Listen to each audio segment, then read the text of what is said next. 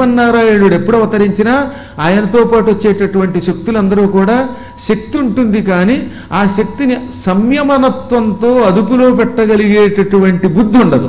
అందుకని ఆయన ఎప్పుడు ఏం చేస్తాడనమాట, అవతరించే ముందు వీళ్ళను సృష్టించి అవతార సమాప్తి సమయంలో వీళ్ళను కూడా పట్టుకుపోతాడు. అయోధ్యానగరంలో అలాగే చేశాడు రామావతారంలో, ఇప్పుడు కృష్ణావతారంలో కూడా అదే చెయ్యాలి. లేకపోతే ఓ అయ్య బాబు, ఒకళ్ళ మించిన వాళ్ళు ఒకళ్ళు.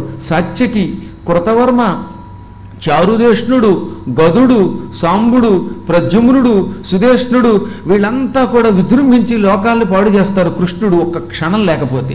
శ్రీకృష్ణ పరమాత్మ యొక్క అనుగ్రహం ఉంది కాబట్టి వాళ్ళందరికీ ఆ శక్తులు వచ్చాయి, పదవి వచ్చింది, సంపద వచ్చింది, కీర్తి వచ్చింది. ఇప్పుడు వీళ్ళు ఏం చేశారు, కొద్ది రోజులు పోయాక భూమి మీద ఉన్న శత్రువులందరినీ జయించాం, ఇంకా మనకి మిగిలింది పాండవులు, బంధువులు, ఇంకెవరూ లేరు. అందుకని వాళ్ళు ఆఖరికి స్వర్గం మీదకు కూడా దండయాత్రకు వెళ్ళాలన్నంత స్థితిలోకి వచ్చారు. ఇవి రాబట్టే శ్రీకృష్ణ పరమాత్ముడు నిర్వికారముగా తన వంశం నాశనం అయిపోతే పట్టించుకోకుండా ఊరుకున్నాడు. లేకపోతే ఆయన తలుచుకుంటే ఆయన పరమాత్ముడు, ఆయన జగద్గురుడు, ఆయన వల్ల ఇవన్నీ సృష్టింపబడ్డాయి.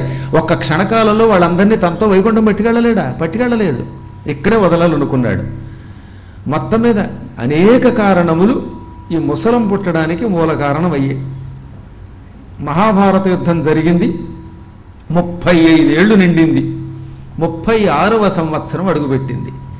గాంధారీదేవి ఏమని శాపం పెట్టింది, శ్రీకృష్ణ పరమాత్ముడిని యుద్ధం అయిపోయాక నీవు దగ్గరుండి యుద్ధం ఆపకుండా అన్నదమ్ముల మధ్యలో కలహం పెట్టి వాళ్ళ నాశనానికి మూలకారకుడి అయ్యావు. నేటికి 36 ఏళ్లు గడవగానే మీలో మీరు కొట్టుకుని నీ కళ్ళ ముందు చచ్చిపోదురుగాక. నువ్వు ఏకాంతంగా దిక్కులేని చోట చూసేవాడు లేకుండా శరీరం విడిచిపెడుదువుగాక అని చెప్పించింది. స్వామివారి యొక్క అనుగ్రహంతో ముందే ఋషుల యొక్క శాపం వాళ్ళకు వచ్చింది. రెండవ శాపం గాంధారీ శాపం, మూడవది కృష్ణ సంకల్పం.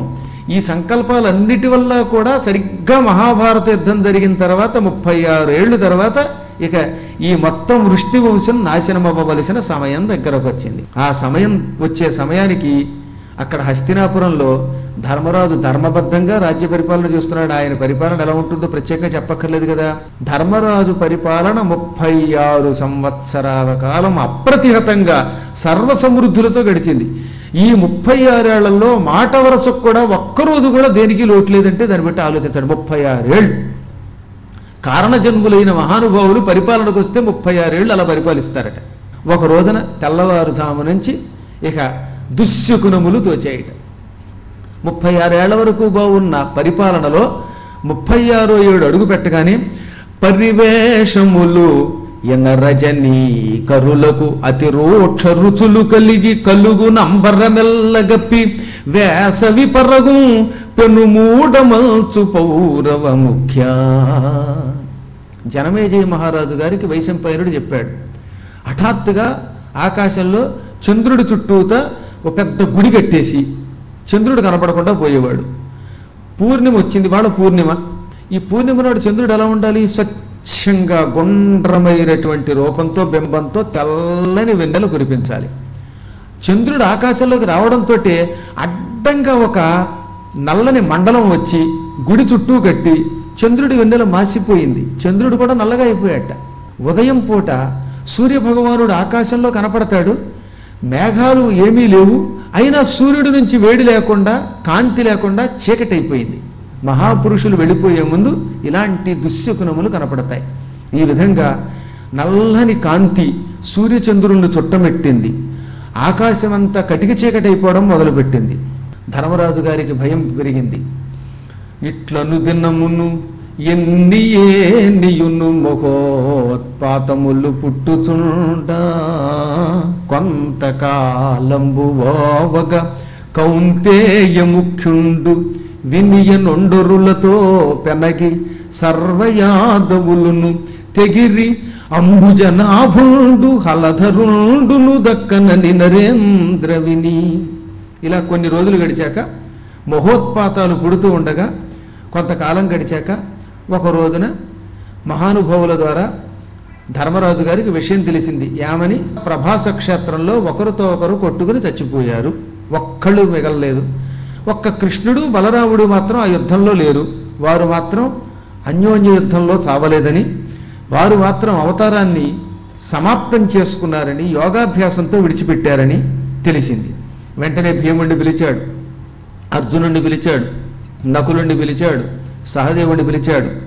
ఈ దుర్వార్త వినిపించగానే అసలు ఆ వార్త అర్జునుడి ద్వారా కూడా తెలిసింది కాబట్టి అర్జునుడు వాళ్ళతో కలిసి ఘోరంగా కాసేపు ఏడ్చారు.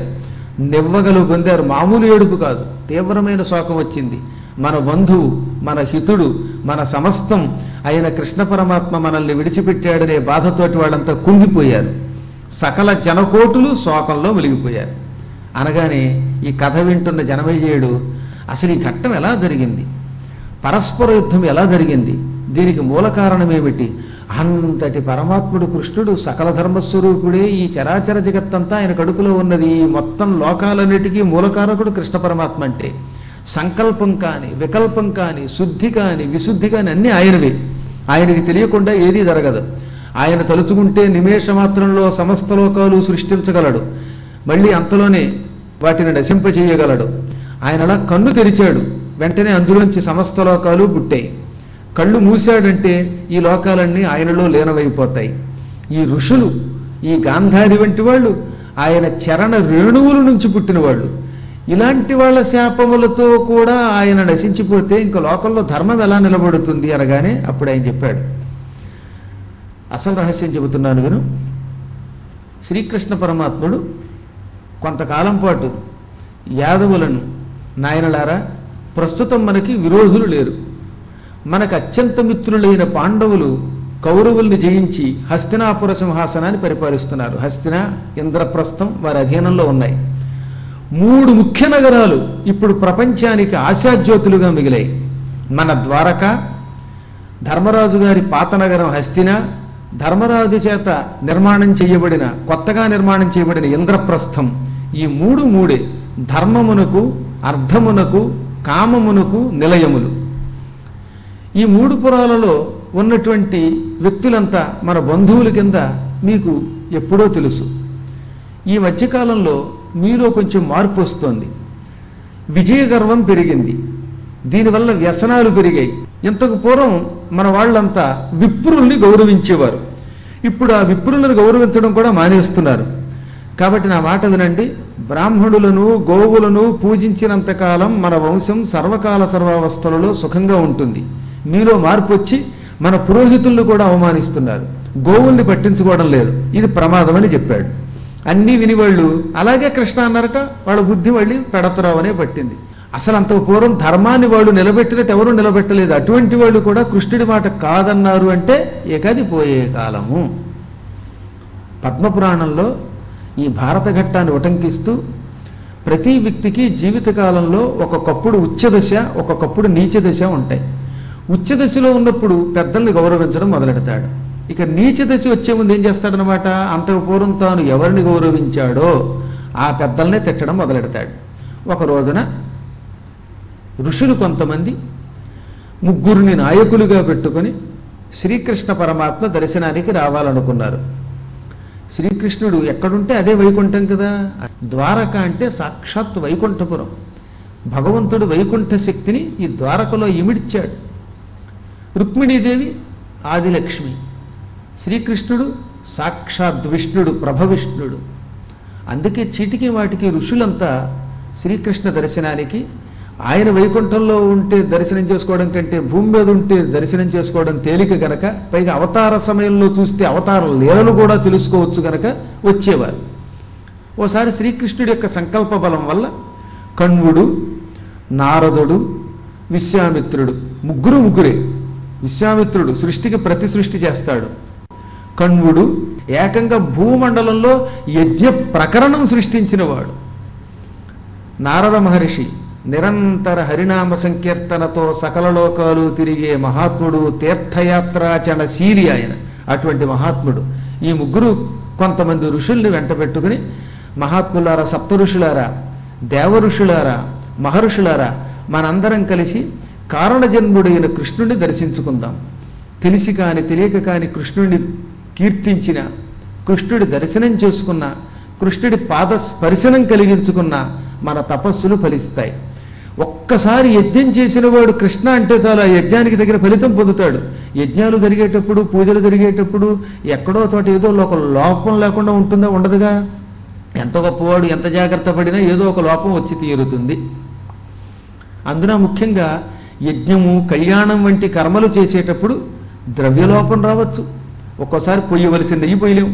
అన్నలోపం రావచ్చు, మంత్రలోపం రావచ్చు, ఆయాసం వచ్చినప్పుడు ఒక్కోసారి తడబడవచ్చు, తద్వారా స్వరలోపం వస్తుంది.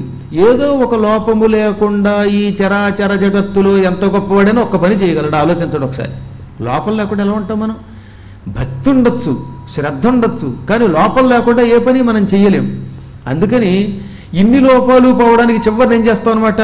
శ్రీకృష్ణార్పణమస్తు అనాలి. ఒక యజ్ఞం అయ్యింది అవగానే కృష్ణార్పణ వస్తు అంటే ఆ లోపాలన్నీ పోయి మొత్తం యజ్ఞం అంతా కృష్ణుడైపోతుంది. యజ్ఞమే కృష్ణుడైతే ఇంక అందులో లోపం ఎక్కడ వస్తుంది? అందువల్ల అన్ని పనుల్లోనూ గుర్తుపెట్టుకోండి, చిట్ట చివర పరమేశ్వరుడికి అర్పణ చేస్తే అప్పుడు ఆ దోషం పోతుంది. లేకపోతే ఈ గందరగోళంలో నుంచి మనం బయటపడలేము. అందుకే భాగవతంలో క్రతువున్ మంత్రము తంత్రమున్ ధనములున్ కాలంబు దేశంబు దేవతలున్ వహ్నులు మేదినీసురులు ఎవ్వాడట్టి సర్వేశ్వరుండి క్షితిరక్షంపజనించినాడెరుగమా శ్రీభర్తకున్ కర్తకున్ కుతలోద్ధర్తకునేము మృక్యతము రక్షోనాథ సంహర్తకున్. ఈ భూమండలంలో యజ్ఞం కృష్ణుడు, అందుకే యజ్ఞో వై విష్ణు. అందులో చదివే మంత్రములు ఆయన, తంత్రం ఆయన, దేశం ఆయనే, కాలం ఆయనే, అందులో ఉన్న దేవతలు ఆయనే, అందులో ఉన్న అగ్నిహోత్రాలు ఆయనే, అందులో మంత్రాలు చదివే విప్రులు ఆయనే. ఈ విధంగా సమస్తం ద్రవ్యం, యజ్ఞం అన్నీ ఆయనే. అటువంటి పరమాత్ముడు ఈ భూమండలాన్ని ఉద్ధరించడానికి అవతరించాడు. ఆయన్ని పూజించక, ఆయన్ని పట్టించుకోకుండా మనం యజ్ఞం చేస్తే ఉపయోగం ఏముంటుందని ఋషులు అనుకున్నారు. గోపికలు కూడా వ్రతముల్ చేయుచు ఒక్క మాటయిన యవ్వానిన్ విచారించినన్ వ్రతభంగంబులు మాను అట్టి వరదున్ వామాక్షులిక్షించయున్ గతచేలా ప్లవనంబు నేడు వ్రతభంగం వంచు శంకించి పాలతటన్యస్తకరాబ్జలై సరసిలీలన్ మ్రొక్కిరిట్లందరున్. వ్రతములు చేస్తూ ఒక్కమారు, ఎక్కువసార్లు కూడా అక్కర్లేదట. కొంతమంది కొన్ని వ్రతాలు చేశారు. ఈ వ్రతం చేసినప్పుడు ఆ వ్రతంలో మనం తప్పే చేశామో ఒప్పే చేశామో తెలియదు. తప్పు చేస్తే ఫలితం రాదు, చెడ్డ ఫలితం వస్తుంది. అదృష్టం బాగుండి బాగా చేయగలిగితే సత్ఫలితం వస్తుంది. ఆ ఫలితం కూడా ఇంకొంచెం ఎక్కువ రావాలి. అందుకని ఏం చేయాలన్నమాట? ఆఖరణ వ్రతం అయిపోయాక కృష్ణ ఈ వ్రతాన్ని సక్రమంగా జరిపించు, దీంట్లో ఉన్న లోపాలని తొలగించు, ఇది నీకు సమర్పిస్తున్నాము అని చిట్ట చివర శ్రీకృష్ణ నామస్మరణ చెయ్యాలి. అందుకని వ్రతములు చేయొచ్చు ఒక్క మాటయిన యవ్వానిన్ విచారించినన్. ఒక్కసారి వ్రతం పూర్తయ్యాక ఏ భగవంతుడైన కృష్ణుణ్ణి స్మరించినంత మాత్రం చేతనే వ్రతభంగంబులు మాను, ఆ వ్రతంలో ఉన్న లోపాలన్నీ తొలగిపోతాయో, వ్రతభంగం కాకుండా ఉంటుందో అటువంటి పరమాత్ముడిని ఎదురుగుండా పెట్టుకుని మనం వేరే వ్రతాలు చేస్తున్నామేమిటని గోపికలు కాళ్ళ మీద పడ్డారు. ఆయనకి నమస్కరిస్తేనే ఈ దోషాలన్నీ పోతాయని అప్పుడు వాళ్ళకి అర్థమయ్యింది. కాబట్టి జీవులు ఎప్పుడూ కూడా ఆ పరమాత్ముడిని ఒక్కసారైనా తలుచుకోవలసిందే. అందుకని ఏం చేస్తారన్నమాట, ఈ ఋషులు, ఈ కణ్వుడు, నారదుడు, విశ్వామిత్రుడు లాంటి వాళ్ళంతా కూడా మనం ఎన్ని యజ్ఞాలు చేసినా, ఎన్ని తీర్థయాత్రలు చేసినా ఇవన్నీ ఉన్న పరమాత్ముడు కృష్ణుడే. ఆయనలో సకల లోకాలు ఉన్నాయి, సకల తీర్థయాత్ర ప్రదేశాలు ఉన్నాయి. అసలు ఆయన పాదాల నుంచి పుట్టిన గంగే గొప్ప తీర్థం. ఏ మహానుభావుడి పాదము నుంచి పుట్టినటువంటి గంగలో ఒక్క మారు గురుంకులిడినంత మాత్రం చేత మనం చేసిన పాపాలన్నీ తొలగిపోతాయో అటువంటి గంగానది పుట్టుకకి మూల కారణమైన శ్రీకృష్ణుడి పాదాలను తాకి సేవించి పూజించి తరించిపోదామనే కోరికతో కృష్ణ దర్శనానికి నారదుణ్ణి, కణ్వుణ్ణి, విశ్వామిత్రుణ్ణి ముందు పెట్టుకుని బయలుదేరారు. దారి పొడుగు తాని క్షేత్రాలు చూసుకుంటూ ద్వారకా నగరానికి అడుగుపెట్టారు. ద్వారవతికి కణ్వుండును నారదమునివరుడు గాధినందనుడును పింపారంగ తొల్లి వచ్చిరి నారాయణు చూచు వేడ్క నరవర ముఖ్య. వాళ్ళు ప్రధాన ఉద్దేశ్యం నారాయణుణ్ణి చూడటం. అది కూడా ఎందుకని? నారాయణుడంటేనే తీర్థస్వరూపుడు కనుక. ఆయన్ని చూస్తే సకల తీర్థయాత్రలు చేసిన ఫలితం వస్తుంది, నదులలో స్నానం చేసిన ఫలితం వస్తుంది, యజ్ఞములు చేసిన ఫలితం వస్తుంది, అనేక సహస్రనామ పారాయణ చేసిన ఫలితం వస్తుంది. ఆ ఆనందంతో వచ్చారు. సరిగ్గా ద్వారకా నగరం దగ్గర అడుగుపెట్టి అంతఃపురాలకేసి వెడుతూ ఉండగా ఆ సమయంలో ఆటలాడుకోవడానికి కృష్ణుడి యొక్క పిల్లలు కొంతమంది, జాంబవతి కొడుకు సాంబుడు, రుక్మిణి కొడుకు ప్రద్యుమ్నుడు, సత్యభామ కొడుకు చారుదేష్ణుడు, కాళింది కొడుకు గదుడు మొదలైనటువంటి వాళ్ళంతా కలిసి దాదాపు ఒక 500-600 మంది పిల్లలు అక్కడ బంగారపు బంతి ఆడుకోవడం మొదలెట్టారు. ఇంతలో దూరంగా వస్తున్న ఋషులు కనబడ్డారు. వాళ్ళలో ఒకడు అన్నాడు కదా, ఈ ఋషులకి ఏం పని పాట ఉండదా, ఎప్పుడు చూసినా గెడ్డాలు మీసాలు పెంచుకోవడం, జపాలు తపాలు అడవుల్లో చేయటం, పళ్ళు తినడం, లేదా మనలాంటి వాళ్ళ దగ్గరకు వచ్చి అడుక్కోవడం, యాచన ఎందుకో తెలిసినా ఋషులు వాళ్ళ కోసం యాచించలా. మహాపాపాత్ములైన గృహస్థులు తమ పాపం పోగొట్టుకోవడానికి వేరే దిక్కు లేదు యాచన తప్ప అని అందుకని యాచన పెట్టుకున్నారు. ఒక వ్యక్తి సంసారంలో ఉన్నాడు, ఉద్యోగం చేశాడు, వ్యాపారం చేశాడు, లేదా యుద్ధరంగంలోకి వెళ్ళి శత్రువులు జయించి డబ్బు సంపాదించాడు. ఈ డబ్బు వల్ల వాడికి తెలియకుండానే సర్వే గుణాః కాంచనమాశ్రయంతి, పాపాలు పుణ్యాలు అన్నీ బంగారంలోనే ఉంటాయి. డబ్బులో దోషము ఉంటుంది, మంచి ఉంటుంది. ఈ గృహస్థాశ్రమంలో ఉన్నవాడి పాపం కేవలం జపం వల్ల పోదు, దానము చేస్తేనే గృహస్థాశ్రమంలో ఉన్నవాడికి పాపాలు పోతాయి. అందుకే పూర్వకాలంలో ఉద్యోగం చేసిన ప్రతి వ్యక్తి తన జీతంలో కొంత పక్కన పెట్టి గుళ్ళల్లో దేవాలయాల్లో కొంత డబ్బు వేసిపోయేవారు. తద్వారా వీడి పాపం పోతుంది.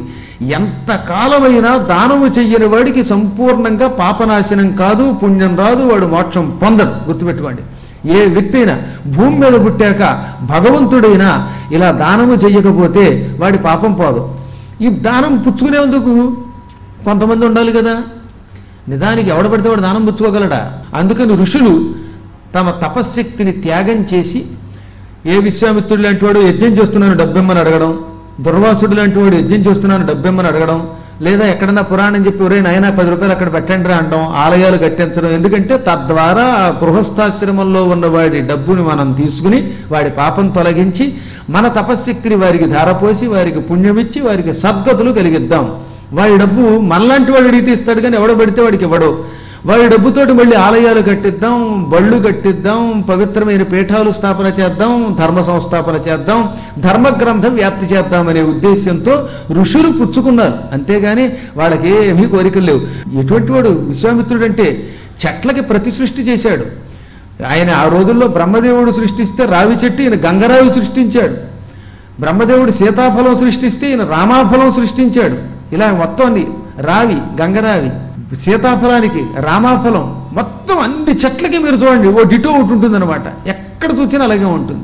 మారేడు ఉంటే దానికి గంగా బిల్వము అనే పేరుతోటి చిన్ని 3 4 బిల్వపత్రాలు ఉంటే శ్రీశైలం దగ్గర ఉన్నాయి. అవన్నీ విశ్వామిత్రుడి సృష్టి అన్నమాట. ఈ విధంగా చాలా వరకు ప్రతి చెట్టుకి ఇంకో నకలు చెట్టు సృష్టించాడు, ఇంటికి ఇంకో నకలు సృష్టించాడు, గుడికి ఇంకో విధానం కల్పించాడు, ప్రతి దానికి సృష్టి చేశాడు. స్వర్గానికి త్రిశంకు స్వర్గం సృష్టించాడు, ఇంద్రుడి బదులు త్రిశంకుని అందులో కూర్చోబెట్టాడు. అంత శక్తి కలిగిన విశ్వామిత్రుడు వీళ్ళ దగ్గరకు వచ్చి యాచనకు వచ్చాడా? నారద మహర్షి ఇంకా ఆయన తలుచుకుంటే ఎటువంటి వాడు, వ్యాసుని చేత భాగవతం రాయించిన వాడు, వాల్మీకి చేత రామాయణం రాయించిన వాడు, నిరంతరం పురాణములు వ్యాప్తి చేసిన వాడు, హరినామస్మరణ తప్ప మరొకటి ఎరగనటువంటి మహాత్ముడు ఆయన. ఎవరైనా అడిగితే తక్షణం తన శక్తితో సంతానం ఇచ్చిన వాడు ఆయన. అసలు చెంచులక్ష్మి అనే కథకు మూలకారకుడు ఆయన. ఇంత 7 కొండల మీదకి వెంకటేశ్వరుడు వచ్చాడంటే ఆయనే వెళ్ళి భృగు మహర్షికి త్రిమూర్తుల్ని పరీక్షించని చెప్పాడు. ఇన్నిటికి మూలకారకుడైన నారదుడు ఒక పక్కన, ఇంకా కణువుడి సంగతి చెప్పక్కర్లేదు. ఆ రోజులలో యజ్ఞం అనే ఒక గొప్ప ప్రక్రియని లోకంలో వ్యాపింపచేసిన వాడు ఆయన. ఒకళ్ళను మించిన వాళ్ళు అటువంటి వాళ్ళను చూసి అనుకున్నారట, ఈ కృష్ణుడి యొక్క బంధువులంతా పిల్లలంతా ఉదర పోషణార్థం బహుకృత వేషం, పొట్ట పోషణకే ఈ సన్యాసులు అవుతున్నారు. ఈ విధంగా మహాత్ముల్ని విమర్శించడం మొదలుపెట్టారట. అసలు ఎట్టి పరిస్థితుల్లో గుర్తుపెట్టుకోండి, సాధువుల జోలికి పొరపాటును కూడా వెళ్ళకూడదు. మాట వరుసకు కూడా సాధూనాం దోషణం పాపం వ్యాసుల వారు చెప్పారు. సాధువులను దూషించామా అంతకంటే మహాపాపం మరొకట్లేదు. 1000 సంవత్సరాలు ఉపన్యాసాలు వినకపోయినా పర్వాలేదు, దాన ధర్మాలు చెయ్యకపోయినా పర్వాలేదు, దేవాలయాలకు ఒకవేళ వెళ్ళలేకపోతే దానివల్ల కూడా అంత దోషం రాదు. కానీ మహాత్ములైన సాధువుల్ని, అందులో గురువుల్ని, సద్గురువుల్ని, నిరంతరం పురాణాలు చెప్పేవాళ్ళు వీళ్ళు ఎన్ని పురాణాలు చదువుతున్నారు, ఎప్పుడూ చదవడమే, ఎప్పుడూ చెప్పడమే, వీళ్ళకి నోరు ఎలా ఉంటుంది? అటువంటి మహాత్ముల స్పరిశే ఎన్నో జన్మల పుణ్యం ఉంటే కానీ మనకు రాదు తెలుసా. ఇవాళ ఒక యోగి, ఒక పౌరాణికుడు నీ ఇంట్లో అడుగు పెట్టాడంటే కోటి జన్మల సుకృతం ఉంటేనే నీ ఇంట్లో అడుగు పెడతాడని వ్యాసుల వారు చెప్పారా లేదా పురాణాల్లో? కొన్ని కోట్ల జన్మల సుకృతం ఉంటే తప్ప ఒక పౌరాణికుడు మీ ఊరు రాడు, మీ మండపానికి రాడు, మీ ఇంటికి రాడు, మీ పాద పూజలు అందుకోడు, మీరిచ్చే వస్తువు పుచ్చుకోడు. అటువంటి మహాత్ముల్ని తెలుసో తెలియకో నిందించకూడదు. వీలుంటే దండం పెట్టలేక మాట్లాడుకోరుకు, నీకు ఇష్టం అయితే పొమ్మను, వాళ్ళ జోలికి వెళ్ళకు. తిట్టడం ఎందుకు? అసలే మనం కలియుగంలో చేసే పుణ్యం పిసరు. ఆ పిసరు కూడా ఇలా దూషణము ద్వారా పోతుంది. కానీ పరోక్షంలో గనక గురువులను దూషిస్తే, మహాత్ముల్ని దూషిస్తే, అసలు ఇతరులు దూషిస్తూ ఉంటే వింటే కూడా ఇంకా ఆ పాపము ఎన్ని జన్మలెత్తినా పొమ్మంటే పోదట. ఊసరు వెళ్ళిగా పుడతారని, అనేక నీచమైన జన్మలు ఎత్తుతారని. కాబట్టి ఏ పరిస్థితులలో సాధు నింద మాత్రం చేయకూడదని చెప్పారు. శ్రీకృష్ణుడు మనకి 2 సూచించాడు. వీలుంటే గురువులని పూజించు, నింద మాత్రం చెయ్యకు. ఒక్కసారి గురుం తుంకృత్య హుంకృత్య ఉల్లంఘ్యాజ్ఞాంగురోరపి అరణ్యే నిర్జలే దేశే బ్రహ్మరక్షో భవిష్యతి. ఇది కృష్ణుడు గరుడ పురాణంలో చెప్పిన శ్లోకం 3వ అధ్యాయంలో. నీ గురువుని తక్కువ చేసి, హుంకరించి, ఆయన చెప్పిన మాట ఉల్లంఘించి, గురువులు ఎప్పుడు పరీక్షించడానికి కొన్ని పనులు చెబుతారు. కావటం లేదు ఎందుకో చాలా సౌమ్యంగా వినయంగా చెప్పాలట. గురువుగారు అంత బాధ్యత నేను చేయలేనండి అనాలి. ఆ చేసే శక్తి ఇమ్మని అడగాలి. అంతేకాని నేను చేయలేను అని మాట వరుసకు కూడా హుంకరించకూడదు. తుంకృత్య తక్కువ అసలు చేయకూడదు. అతి ప్రసంగన్న కుర్యా ఎక్కువ చేయకూడదు. ఒకవేళ అలా చేస్తే ఎప్పటికీ వాడికి విముక్తి అంత తేలిక కాదు. అందువల్లే ఏ పరిస్థితుల్లో కూడా ఆయన ఆజ్ఞను ఉల్లంఘించకూడదు, తిట్టకూడదు. అటువంటిది ఒకళ్ళిద్దరు కాదు, ఇంతమంది ఋషులు, సాధువులు, మించిన వాళ్ళు, తపశ్శక్తిలో వాళ్ళంతా శ్రీకృష్ణుడిని మెప్పించిన వాళ్ళు, త్రిమూర్తులతో సమానులైనటువంటి వ్యక్తులు వస్తూ ఉంటే తెలియక వాళ్ళ గురించి తిట్టడం మొదలుపెట్టారు వీళ్ళు.